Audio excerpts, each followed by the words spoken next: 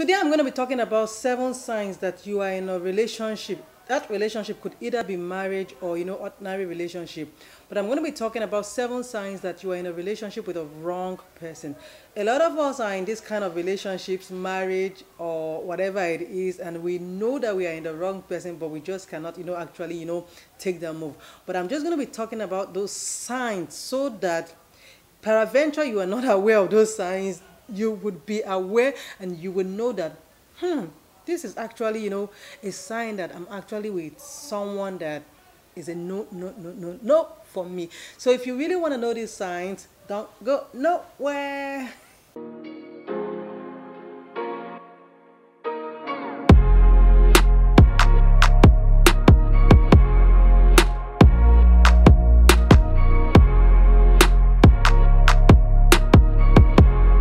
Hello guys, you're welcome to another beautiful day with me, and my name is Obinje, your one and only relationship enthusiast. If you just see me for the first time, I want to use this opportunity to welcome you to this beautiful family that we have here.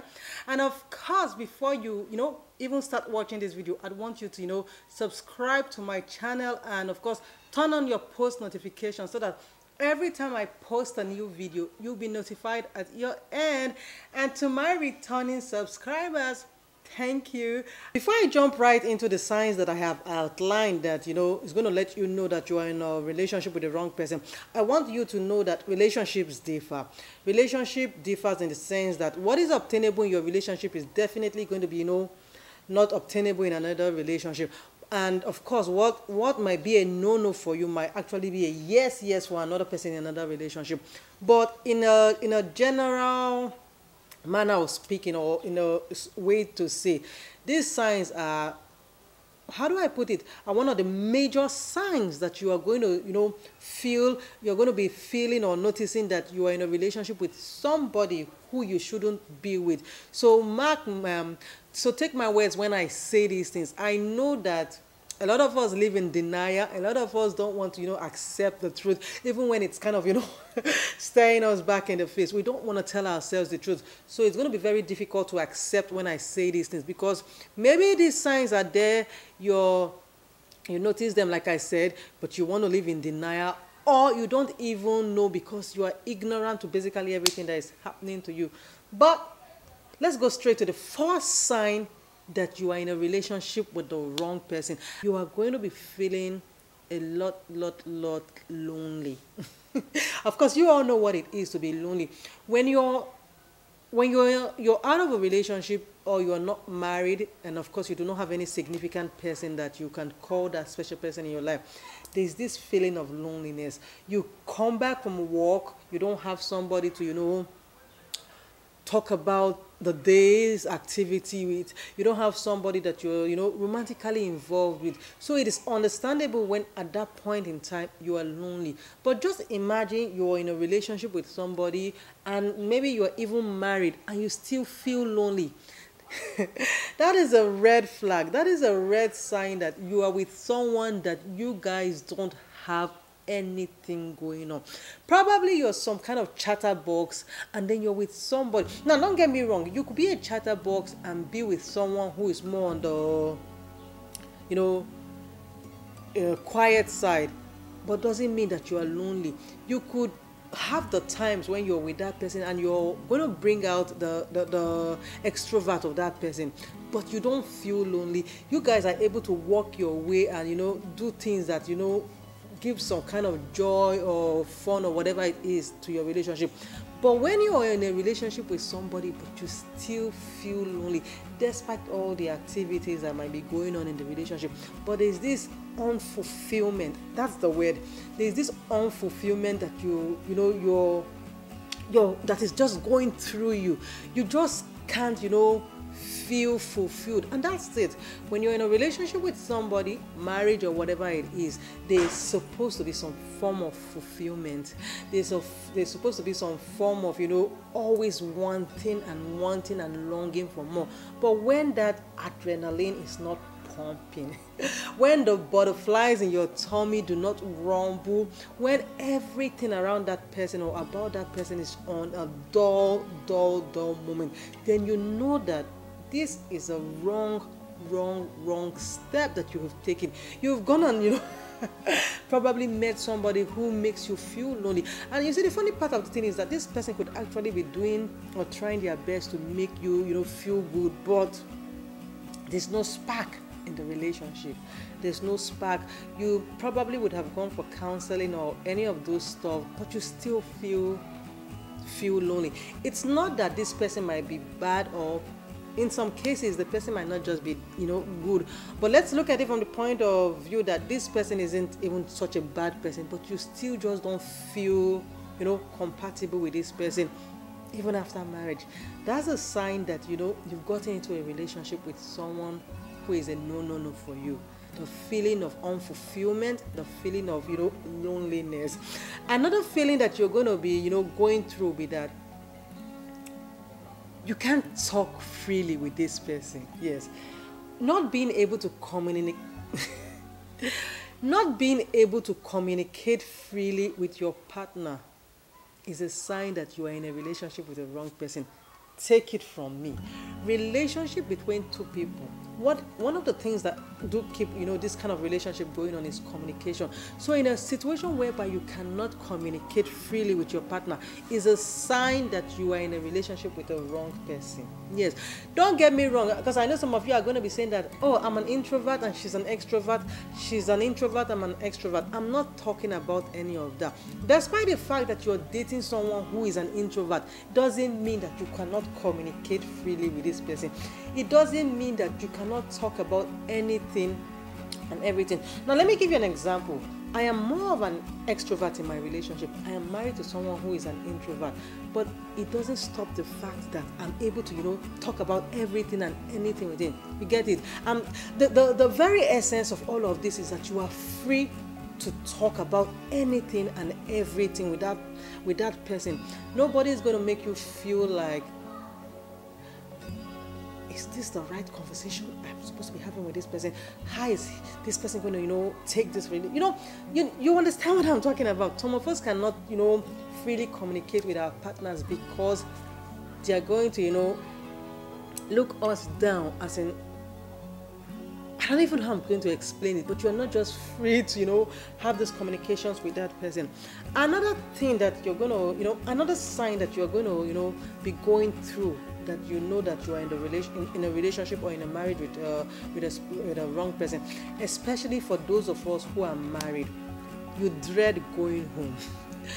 Your home is your safe haven. You see, if you're married, let's go back time in the past when you were, anticipating when you were going to get married with this person. You wanted to build a family with that person. You wanted to, build a home with that person. Then all of this has come to, reality. Now, that reality, you can't face it. That home that you longed to have with that person, you are running away from that home because it is not a place of comfort. You do not derive that joy that you once thought you were going to derive when you get married to that person. And like I said, a lot of people are actually sitting on this table of not wanting to go home, because I just can't imagine why you will be married and 7 days a week, when you're supposed to be spending quality time with your wife or your husband, you'd rather want to spend the greater part of the day with friends outside. It's a clear indication that there is actually something that is, chasing you out of your home. And like I said, a lot of people are going to live in denial and not accept the fact that, these signs are signs that they are married to the wrong person, because they don't want to accept it. They don't want to, term themselves as failures. So they just say, there's always an excuse to everything. And a lot of people are going to give this excuse of, can I not just have time to hang out with my friends? Sure, you can have time to hang out with your friends. And it is, clearly different from the fact that you dread going home every day after the close of work. You give an excuse of going home because you dread going home. You dread going home to that nag that you have as a husband or as a wife. There are many reasons why you dread going home, but the bottom fact is that these are signs that you are in a relationship with the wrong person. Unfortunately, these are things that are really happening in the society. Another sign is that you are always on the edge. You are always on the edge. I'd like to term that kind of person like a viperous person. Viperous. You are always on the edge. At the slightest provocation, you burst out. You burst out. You're always angry. Every slight move makes you angry. Every slight, the slightest action from that person gets you angry. It pushes you to the wall. There's no, look, when we are in relationships, yes, there are times, we are not, having it cool with our partners, but doesn't necessarily mean that it's round and round the clock. But when you're, acting like this every minute round the clock, you're always edgy, you're always angry, you're always, at the worst of your temper, it's a clear indication that with your partner, things are not working well with both of you, and definitely and obviously you are with a wrong person. Because if you're with the right one brings out your 36. You get what I'm saying? The right one makes you smile. The right one makes you always, happy. The right one, like I talked about the adrenaline, makes your adrenaline pumping. But when you're always at the edge, it's a clear indication that you're with someone who is the no. Another sign is that you cannot call out your partner when they tell a lie. Yeah, because you are afraid to speak out. Probably in that relationship, there's some kind of form of abuse or whatsoever. So you are more or less withdrawn. You are, always afraid to speak up, even when you know that your partner is saying something that is not right. Even when you know that your partner is telling a lie, you cannot speak.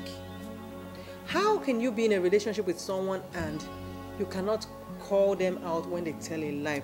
How can you be in a relationship with somebody that you are not free enough to tell them that your feelings might have been hurt, or you probably didn't like what it is that they had done? You cannot speak because you are afraid. Your relationship is not a master and servant relationship. It's not a tyrant kind of relationship. But if you're in a relationship where you are afraid to speak up, or you are afraid to call out every lie of your partner, it's because you are in a relationship with someone who is wrong, someone who doesn't bring out the best of you, someone who cannot allow you to be who and whatever it is you are. That person just can't make you express yourself freely. And trust me, as long as you're in that relationship with that person, you are never ever going to come out of that shell of yours. You get what I'm saying? Another thing that is going to be more terrible is that you are in a relationship with somebody and you begin to fantasize or dream about somebody out there. Your partner is supposed to, fulfill your every desire, your every sexual desire, your every romantic desire. But you're in a relationship with the wrong person. So your mind is outside, drifting. Whatever fantasies you have in your mind, they are not fantasies of your partner. You are fantasizing about some lady out there. You are fantasizing about another woman out there. You are fantasizing about another man out there. And trust me, it's a clear indication that you do not enjoy what it is you have with that person there. And it automatically means that you are in a relationship, you are in a marriage with the wrong person. When I say wrong person, don't get me wrong, I don't mean that this person is a badass. What I'm just trying to say is that this person is not the one for you. So when you start to fantasize about somebody awful, once in a while we fantasize, we imagine, but when these thoughts become too often, these thoughts begin to becloud your sense of reasoning, then it's time for you to know that you are in a relationship with someone who you shouldn't be with. Now, the last sign that you are in a relationship with the wrong person is that you feel that you're not valued, you are not respected, your partner doesn't place you on the level that you should feel. And of course, if you feel not valued, if you feel not respected in your relationship, you have a reason to feel that way. You know how you want to be treated in a relationship.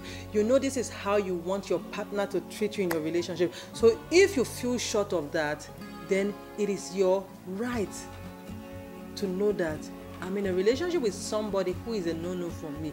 I'm not going to sit down here and tell anybody that take any shit, take any, anything from a relationship when you know that this is not what you want. And that's why we've been speaking out from time past that women, men, know your worth. Do not have to take what you do not want from somebody simply because you want to be in the relationship with them. No. You are going to be in that relationship with a person feeling undervalued, feeling not respected, and you cannot walk away because you are afraid that if you leave that person, you're not going to get somebody out there. You never know. You never know what's going to be waiting for you outside. You never know where love is going to find you.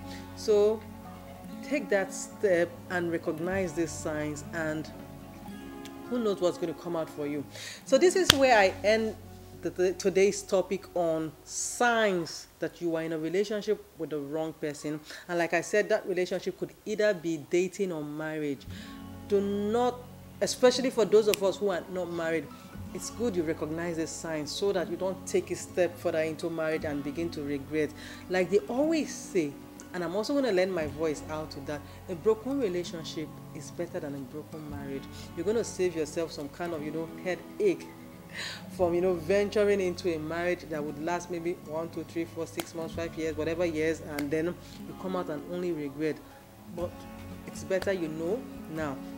And I hope you did enjoy today's video, and if you did, please give me a thumbs up, and don't forget to comment on this video, share this video around, and if you know you're not subscribed to my channel, before this video runs out, subscribe to my channel and turn on your post notification, and trust me, I'll be back again with some beautiful topics on love, life, and marriage. Till then, bye.